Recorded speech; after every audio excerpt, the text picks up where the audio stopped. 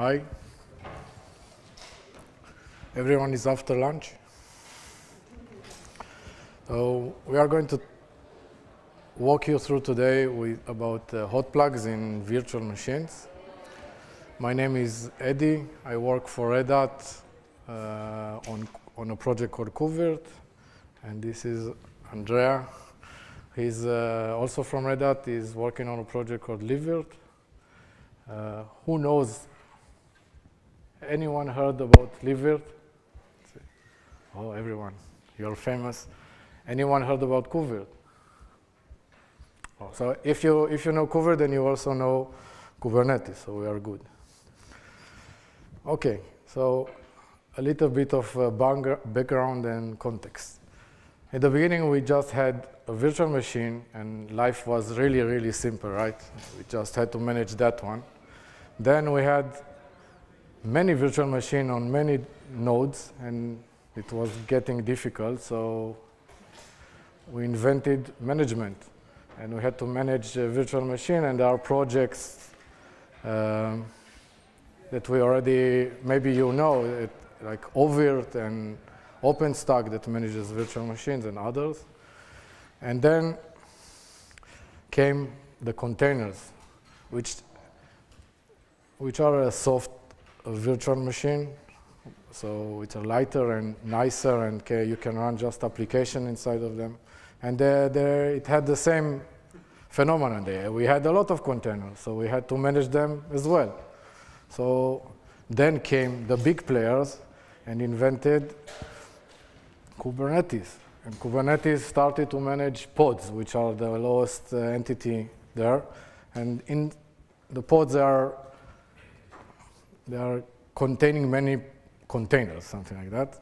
So you can consider them as containers as well. So there was just a specific implementation. And then came KubeVirt and said, why, if we can manage the ecosystem of managing Kubernetes very similar to the ecosystem of managing virtual machines, so let's put VMs in that ecosystem and put them in pods, which sounds ridiculous, and combine them both. So we'll use all the scheduling, all the nice features of management that we had on pods and the ecosystem to do the same thing for VMs.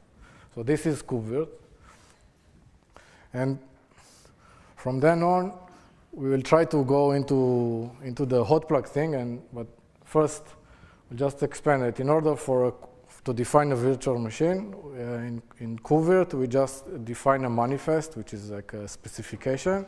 And the whole system creates for us the virtual machine inside the pod.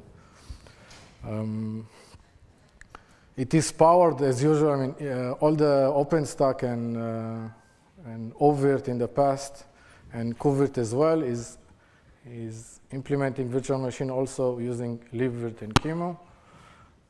Because you already know what it means. More or less, if you look at this slide here, we have three levels of abstraction. So we have the manifest. This is how KubeVirt looks at the virtual machine. Then we have libvirt, which manages the life cycle, and it's an abstraction API to QEMU. And we have QEMU itself, which it's actually the application that emulates for us the virtual machine. This is how a manifest or virtual machine manifest looks like in KubeVirt. I will not get into the details. It's just an example here. It's declarative, and that's the whole point of what Kubernetes is. So we got to the hot plug thing. So in previously, like if I take KubeVirt as an example, we had their support for hot plugs. Do you know why we needed hot plugs in the first place? Anyone? Yes? For drives? For? For interfaces?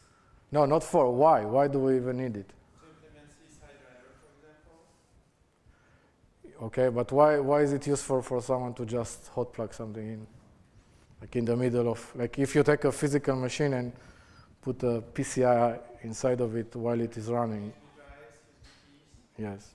So I think one of the most use cases that someone wants to do a hot plug in general is to, in networking, for example, you just want to connect to some other network on the fly, or you want to change some network parameters that you cannot do it outside the VM, like in the external network. That's one option. Or maybe you want to add more disks to your virtual machine, and all of this operation that you don't want to disturb the application that runs in your guest. You don't want to shut down the VM and then power it on again, so you want to do it on the fly. It also allows you to scale things later. Like you could start with something small, and then maybe you find out that you need more things, like more disks, more storage. So you want to hot plug things in to get these features. This is not limited to interfaces or disks. It can be CPUs. It can be anything. So what are our challenges with hot plugs? There are a lot. So it starts with Kubernetes itself. So Kubernetes itself gives us, if we are talking about devices like PCI devices, for example, the easiest one that I can give is SRV. So if I want to push in an SRV device inside, I need to first move it inside the pod, right? So the VM can consume it. So in Kubernetes, there is a device plugin, a component that allows to specify a specific device and ask him to move it inside the pod so it can be consumed. And in networking, for example, we also have another part. It's the CNI. The CNI goes into the pod and the pod network namespace and can configure it with all the needed tweaks to have the interface of the network inside the pod and for it to access the node. But this is a Kubernetes thing. Device plugin can be only done at the startup of the pod. You cannot do it while it is running. Like once the pod is already active, you cannot use the device plugin anymore. And the CNI recently, in the last, I think, half a year or a year, there is now, using Multus, we can we can hot plug things into the pod while it is running. So this is a new thing, but it is hot pluggable. We have a way to overcome the device plugin problem, like with SRV, for example. In KubeVirt, what we do is we unplug. We need migration. So when we do migration in KubeVirt, the destination pod is created, and we can do everything there. So the device plugin can work on the target node. So what we do in KubeVirt for SRV, for example, we unplug everything in the source, all the SRV interfaces, devices, and plug them on the target afterwards. So it's kind of workaround in this cold plug using migration. Now the KubeVirt challenge. I'm not going to get into this mess here, but KubeVirt has a lot of components, and if you want to do one thing there, you'll need to most likely synchronize them all. So, for example, here the request comes to a component called the virt API, and from there it goes to the manifest, and virt controllers reconcile this manifest and ask the virt handler to start doing some privileged stuff on the node itself. For example, the virt handler needs to go inside the virt launcher that you see inside the pod and do the networking stuff. And then it reaches the virt launcher, which is the KubeVirt representative in the pod that does all kinds of things. And there, the continuation of our talk today, there the domain, it touches the domain configuration. It talks with libvirt in order to do whatever is needed. We are going to talk mainly on this part here from now on. Andrea will continue that. So, yes. Quick switch. quick. It will not be quick, probably.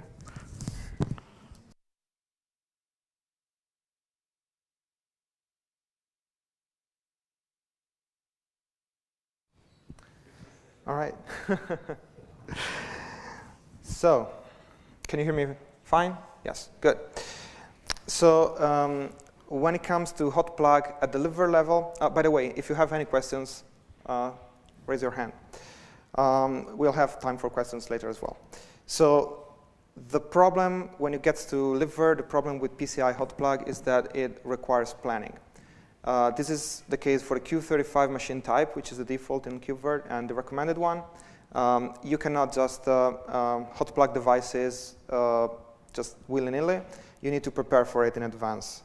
So the way that this works is that you have your machine, and so the part, like in, which one is it? This part is we can consider part of the machine, and it cannot be, anything here cannot be hotplugged. So you have your root bus. It's a PCI bus. It cannot be hot-plugged. You can plug devices into it, but the devices will also be considered as integrated devices, and so you will not be able to hot-plug them or hot-unplug them. In order to have hot-plug working, what you need to do is you need to add some additional PCI controllers called root ports. You plug those into the root bus, and those cannot be unplugged or plugged, but the devices connected to them can. And at that point, you have hotplug, which is what you want. So here we have two devices that can be potentially unplugged at runtime. If you want to have the ability to expand your virtual machine later down the line, you just create a few spare ones, as many as you need, and then you can do hotplug. When it comes to libvirt and how it facilitates the hotplug on Q35, it is by doing a bunch of stuff for you. So if you have this XML, which is a very simple XML that describes like a single network interface, you can take this and provide it to libvirt, and libvirt will add some other XML to it. All of the stuff in yellow is stuff that libvirt will add automatically. It's a bit complicated, so we're going to go through it like step by step. So the first controller is PCI, the root bus that we were talking about in blue. On top of that, you have one root port, and then you have your device. And so all of the stuff with address type, all of that is just information that libvirt needs to record the relationship between the various devices and controllers, and so basically the vertical lines. So this happens automatically. You provide the device, you get the PCI controllers. So that means that hotplug works. Easy, right? No, of course it's not the case. There is a problem with this, and can anyone guess? Did anyone spot the problem? Amount of slots you can plug in. Go on. There is limited amount of slots which you can use to plug devices in. Right, close. So yeah, right. I'm going to repeat the question. He said that there's a limited amount of slots that you can hotplug, that you can use for hotplug. Yes, it is correct. Like more precisely, or like more to the point, is that libvirt can only automatically add PCI controllers for devices that it knows about. And the devices that you are going to hotplug, by definition, libvirt cannot know about ahead of time. So it cannot automatically add the controllers for that. That's why I'm saying that you need planning. So the question is, how do we solve this? How do we manage to convince libvirt to give us all of this PCI controller goodness without it knowing the devices in advance? The solution that we have come up with is that of using placeholder devices. So we'll have an example here. This is a standard, like very simple KubeVirt virtual machine with just one single network interface. And this will result in KubeVirt generating this XML, which is like same as we've seen before. KubeVirt will also add another interface that is marked as a placeholder, like it's can see here, placeholder, right? So when this definition is fed into libvirt, the result is that libvirt will add a bunch of controllers, right? So resulting in this PCI topology. And you can see that there are 2 root ports because libvirt realizes that it needs room for 2 devices. At this point, we take this definition that libvirt has augmented with additional information, and we remove the placeholder. But we don't touch any of the PCI controllers. So now we have 1 empty slot, which is the goal that we had in mind.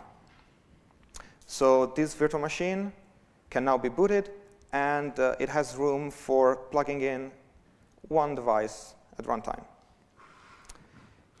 We have decided that 4 is the magic number. Like, you're going to get 4.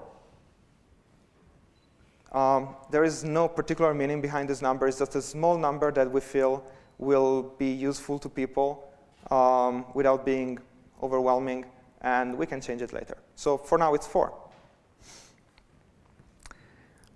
This is what we have implemented today in KubeVirt. Before going with this route, we went through a number of approaches that we consider and ultimately decided not to follow. So the first one was to ask the user to manage the controllers explicitly, which is what libvirt users have to do.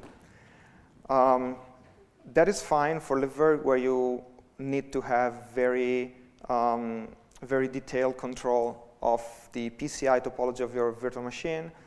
But KubeVirt is a much higher level tool, and so we didn't feel like it would be asking too much of users. Users of KubeVirt should just be concerned about how many network devices they want, not whether those are going to be plugged in whatever kind of controller and all of the requirements that come with it.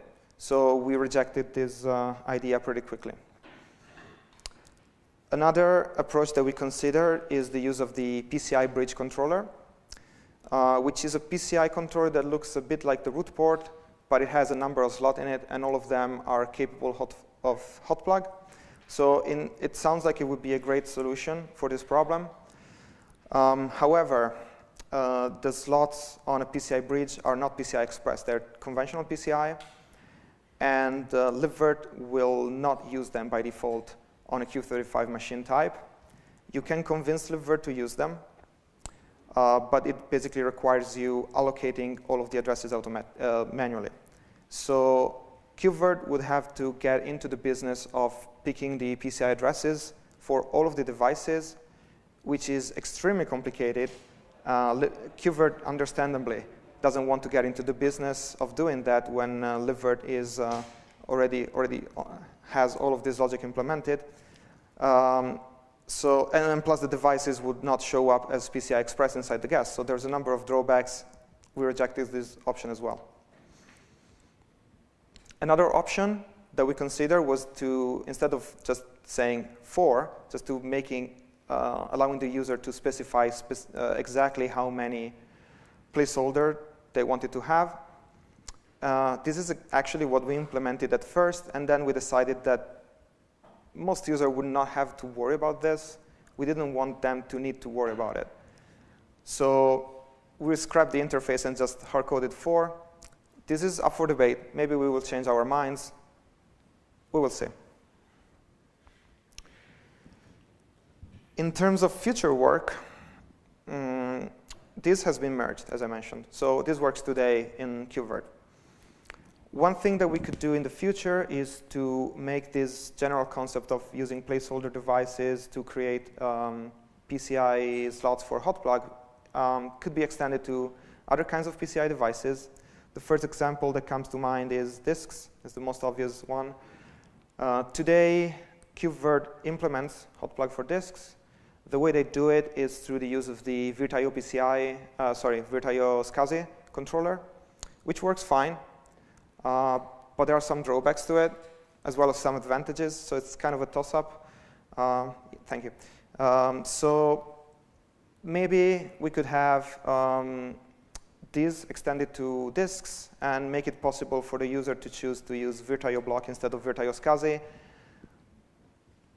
It's interesting. We will explore it and see what comes out of it. Another idea is to use a much larger number of PCI slots, like 32, to sort of match what you would get out of the box on the PC machine type. This sounds like a good idea. There are, however, some drawbacks in terms of resource usage. Every time you add a PCI controller to your virtual machine, you affect negatively the memory usage, the boot time for the guest operating system. So maybe 4 is enough and 32 would be too much. But maybe the overhead is not big enough that it matters in the context of KubeVirt. And like a number like 32 would give enough headroom that most people will never have to worry about it, while not having such a big impact on performance. So it could be a good development. Again, we're going to explore this and see what comes out of it. And this is the end of the presentation. So any questions?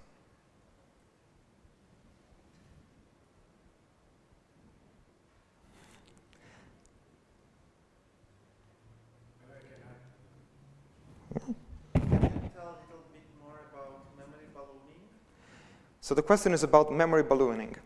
Memory ballooning is a completely different topic because the memory balloon is a PCI device, but it's a device that you provide to the virtual machine, and then the ballooning doesn't happen through plugging in and plugging out PCI devices. You just inflate and deflate the balloon. So you can create the balloon when you define the machine, and it will just be there throughout the lifetime of the virtual machine as you inflate it and deflate it. So you have to do 0 of these shenanigans. Yes, please. Can you change the number of PCI slots by using migration? So the question is, can you change the number of PCI slots when you do migrations? Not as implemented today. Theoretically, you could do it. You could have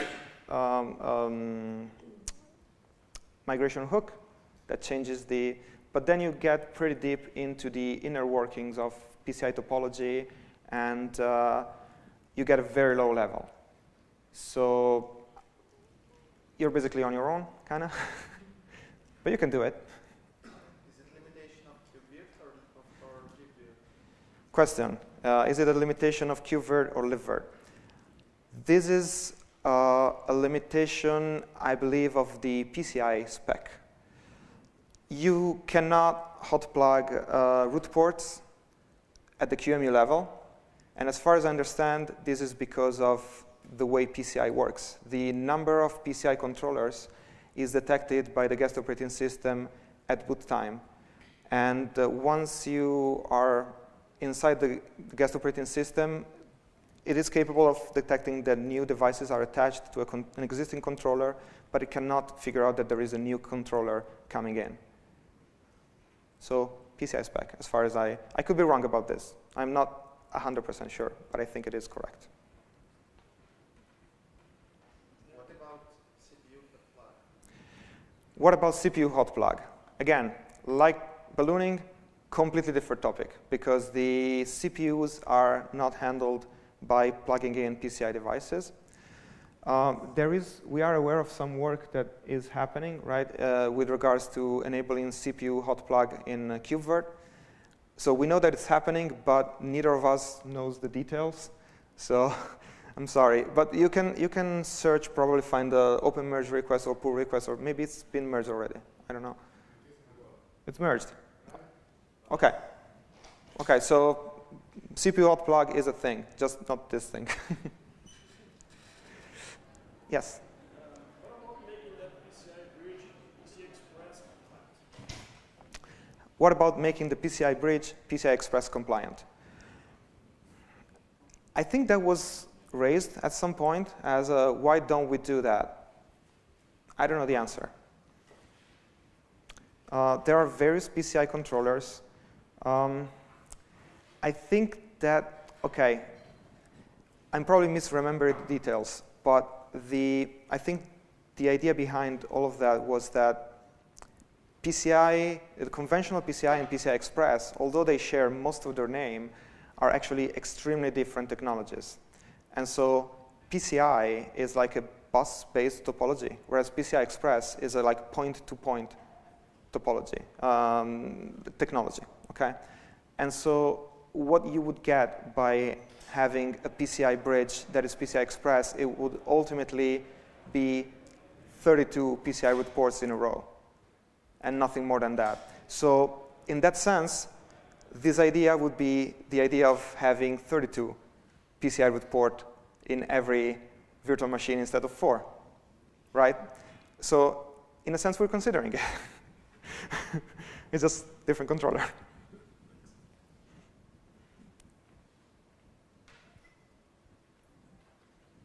Yes? I guess all these limitations and how hotplug works for libvirt is not only limited to KubeVirt, but any other virtualizations. So the question is whether these limitations are inherent to KubeVirt, or since they are in libvirt, they are shared by any virtualization option built on libvirt. And the answer is yes. They are shared by any virtualization solution built on libvirt and QEMU. And again, I think anything that uses PCI has this limitation, because it's not really an implementation problem in libvirt or in QEMU. In libvirt, we are exposing the limitation in QEMU, and my understanding is that QEMU is simply complying with the limitations of the spec. So as long as you're still on PCI, this is what you have to deal with. You got to plan ahead of time. I think there was a question there, yeah.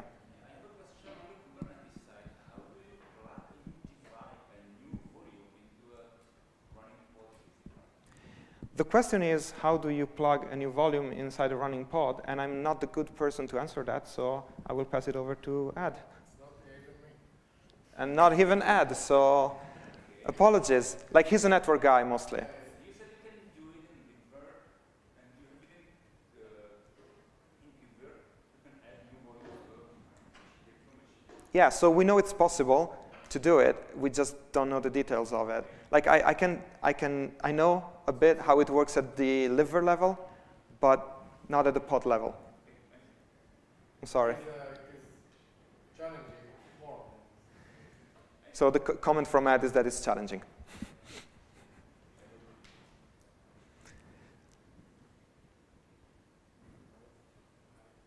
There is no other question. No? You want me? No, I just, maybe you will translate it. Sure.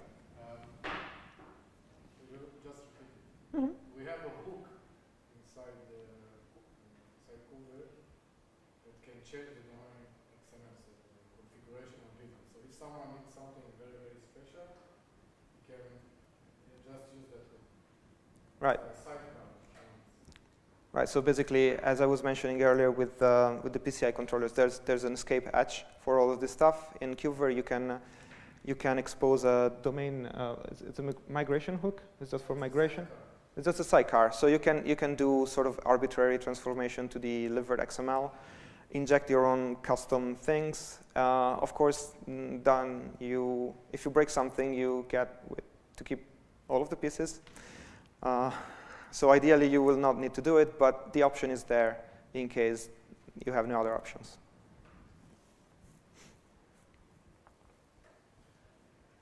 All right, I think we might be good unless last call.